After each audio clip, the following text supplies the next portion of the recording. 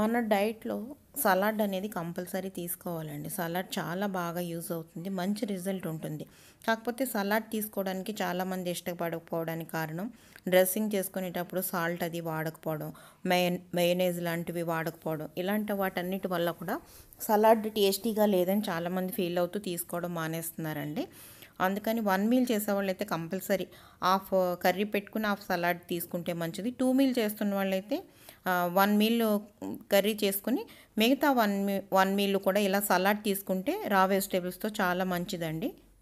సలాడ్కి salt లేదనే బాధ తెలియకుండా టేస్టీగా ఉండడానికి తినడానికి నేను ఇప్పుడు దొండకాయతో ఒక డిప్ చేస్తానండి, సలాడ్ డిప్పు.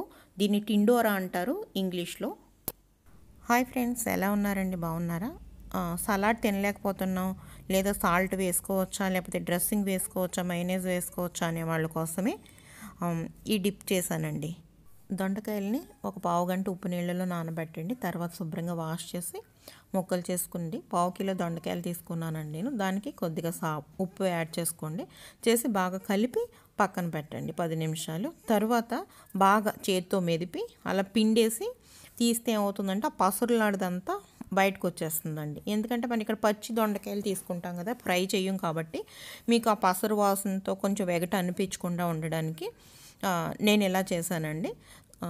ఆ వాటర్ ఉంది కదండి, ఇప్పుడు వచ్చిన ఈ వాటర్ అనేది మీరు కావాలనుకుంటే సూప్కి యాడ్ చేసేసుకోవచ్చు. సూప్లో అంటే స్పైసెస్ అవి వేస్తాం కాబట్టి ఆ పసరు వాసన అనేది తెలియకుండా ఉంటుందండి.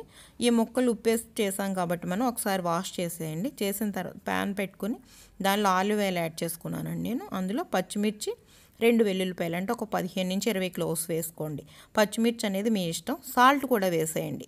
సాల్ట్ పోపులో వేసేస్తే ఏమవుతుందంటే ప్రాసెస్ అవుతుంది కదా, కొంచెం వేయించండి. వెల్లుల్లి ఇప్పుడు సీజన్ కాబట్టి ఏమవుతుందంటే మీకు కొంచెం వాటరీగా ఉంటున్నాయండి. వెల్లుల్లి వాటర్ ఎక్కువ ఉంటుంది కాబట్టి కొంచెం నురుగులా వస్తుంది ఆయిల్లో వేసుకున్న వెంటనే.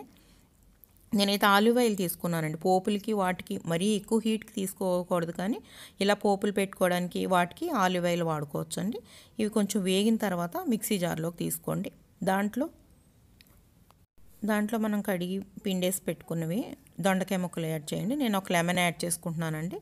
పులుపు, ఉప్పు, కారం అనేది మీ టేస్ట్ని బట్టి మీరు యాడ్ చేసుకోండి. మీరు ఎక్కువ తింటే ఎక్కువ, ఒకవేళ తక్కువ తింటే తక్కువ వేసి మిక్సీలో కోర్స్గా గ్రైండ్ చేయండి. మరి పేస్ట్లా గ్రైండ్ చేయొద్దు, ఇలా గ్రైండ్ చేయండి కోర్స్గా.